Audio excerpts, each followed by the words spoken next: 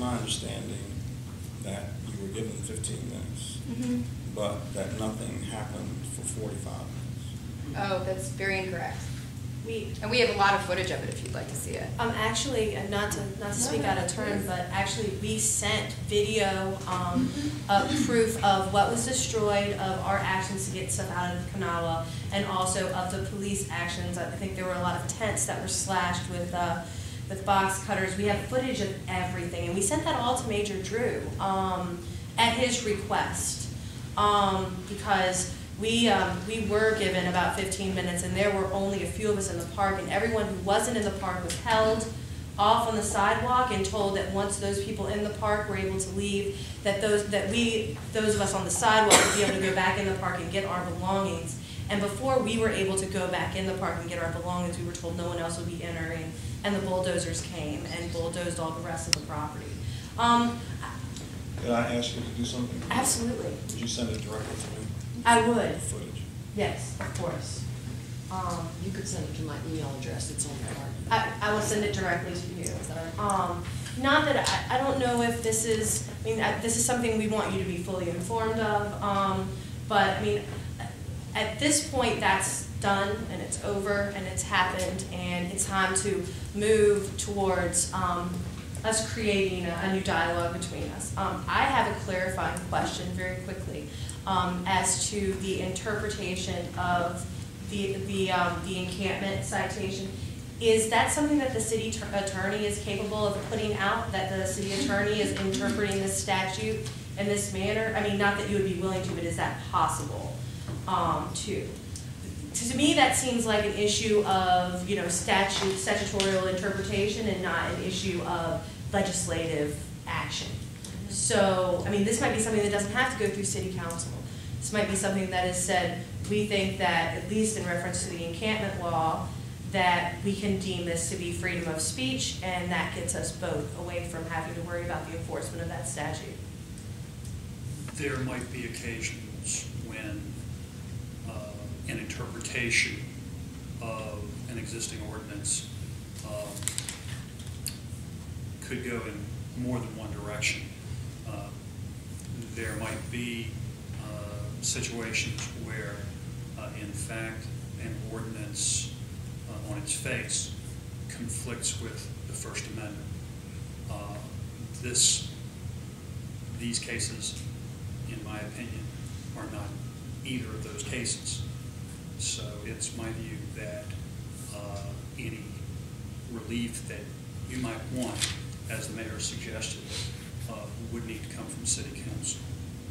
If I may, was that also your opinion on the original noise ordinance that was deemed unconstitutional? I wasn't here. Oh, okay. All right.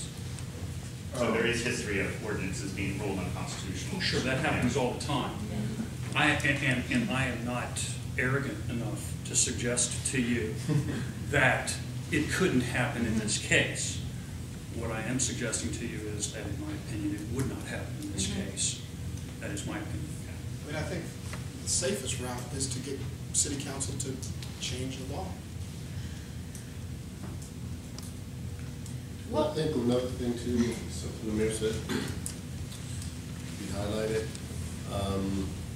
there's an amount of discretion that any executive branch has.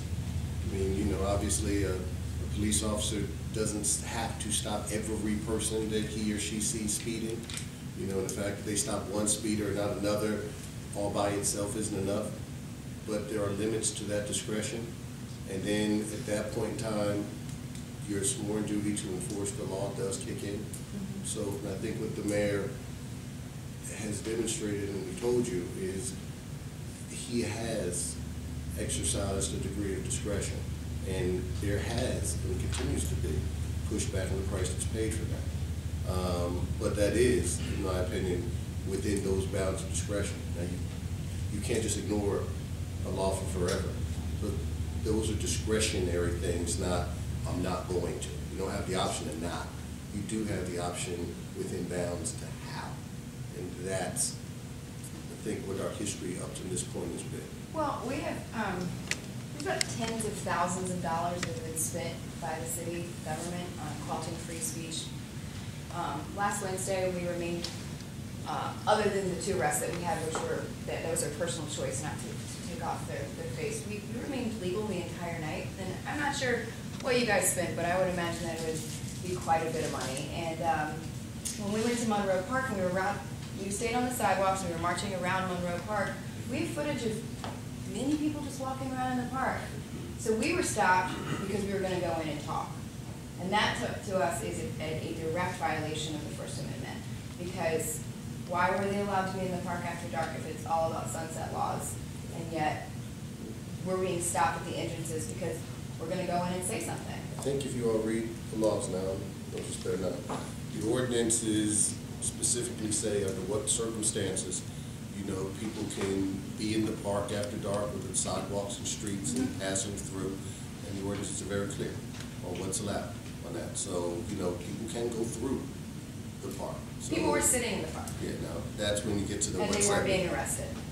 You can go through. You can use the sidewalks. You can use the roads to go through. But we weren't allowed to enter through. Right, so we never had the opportunity to demonstrate. that we were Yeah, looking for I mean, that's because we were going to speak, that's a direct violation of First Amendment. That you guys, that the city government are spending money on to violate First Amendment rights. And then chase us around the city to violate First Amendment rights. harassing us in the park when we were there legally, telling us on the hour, you know, you have to leave at 3. I mean, in no other circumstance would that happen, I don't think. If I may. Yeah. It's obvious and apparent that there are some things being done there, and I do applaud you for those. And my experiences and historically what I've seen is there's been lines that have been obscured between the people who are subject to the legislation and the legislation themselves. I believe there needs to be a more cooperative relationship so that those of goodwill and courage in our society within these communities, citywide, statewide, nationwide, and worldwide, can develop a more workable relationship so that, I guess all we're saying is that we want to utilize our ability to peaceably assemble in order to be an extension of the legislation to attend to these social problems. And I believe as we continue the dialogue, not only here, but throughout history, the people will begin to learn how to develop a more cooperative relationship with the legislation so that we can do the work that's not being done at the end of a business day when lawyers go home, mayors go home, city councilors go home. We just want to be able to assist in the correcting of these particular bills. No, it will not, I guess, cause us to morph into perfect people, but we've raised a perfect awareness of the empathy toward the value of the human condition. And I think that's the central thing.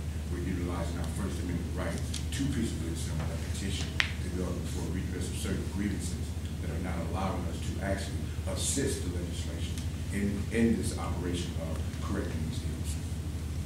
Can I piggyback?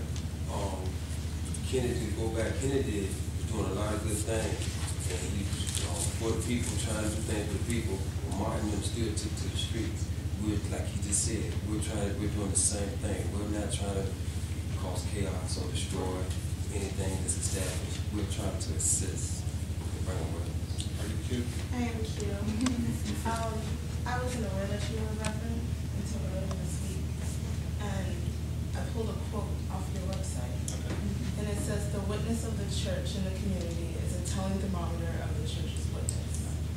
And I believe that we are on the same level at some point when it comes to the social changes that need to be made, and I feel that our interaction we have now has been very, I don't want to say hostile, but for a lack of a better word, at some points. And you could become a compass in a sense. We're not asking you to take over our problems, and we're not asking you to make it easier for us. But if you could point us in the direction of change. If we're going about things in the wrong way, instead of just telling us this is the wrong way, help us do it the right way. Because we really are trying for the same thing. And there are people within the community that want the change, and they want that help, and they want to be educated on what's going around.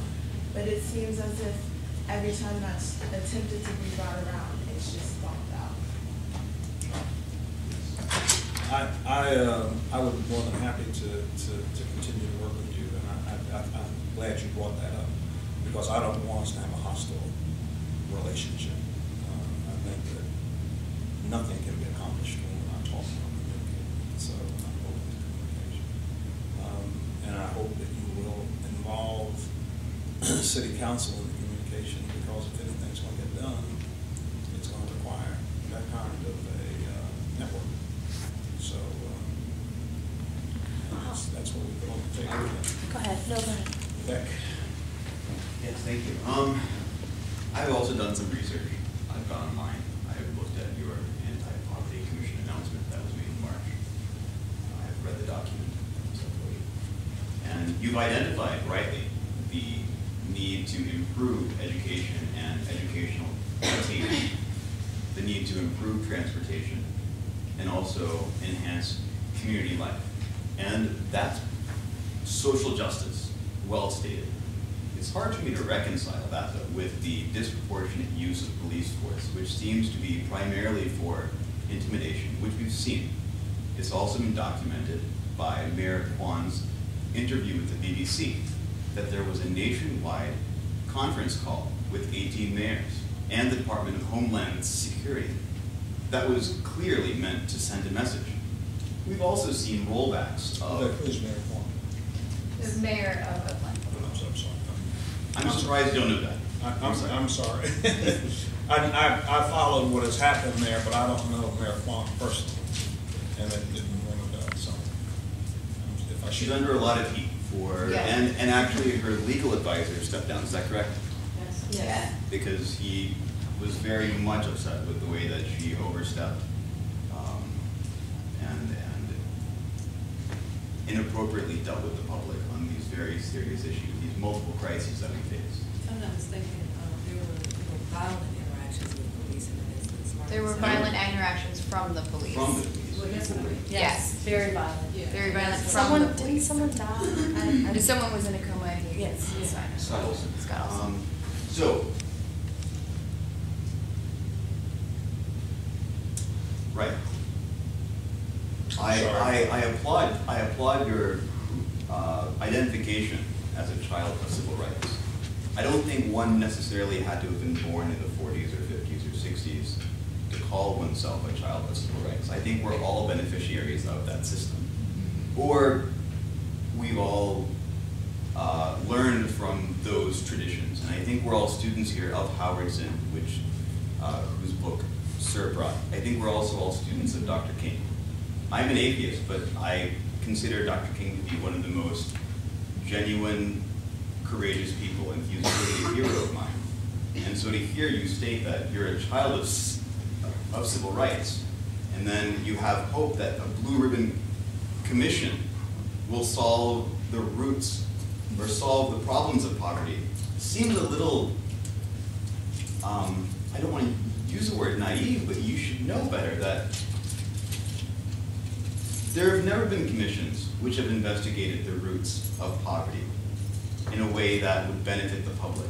You should know that, as Howard Zinn points out, change always comes from the bottom up, whether it's been labor unions or it's been working conditions for factory workers or children or women's rights. It's always been a populist movement. And so I understand your current executive position as mayor.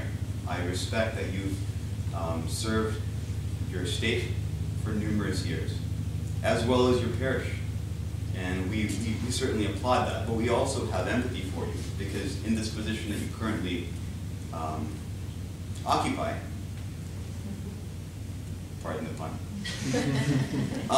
we understand that you are under pressure, political pressure, and that we have this very right-wing party which, although its ideologies and policies and proposals and analyses have been discredited by the world, as evidenced by this global Occupy movement, it's still there. And so we would like for you to take a stand. Take a stand and show that you really stand for human rights. I'm not talking about this limited document of the Constitution. I'm talking about the Universal Declaration of Human Rights. Which looks at human rights in 5 dimensions: cultural rights, social rights, economic rights, civil rights, and political rights.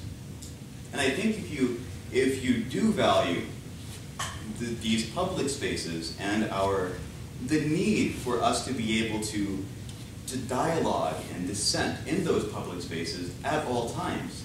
If you recognize the need for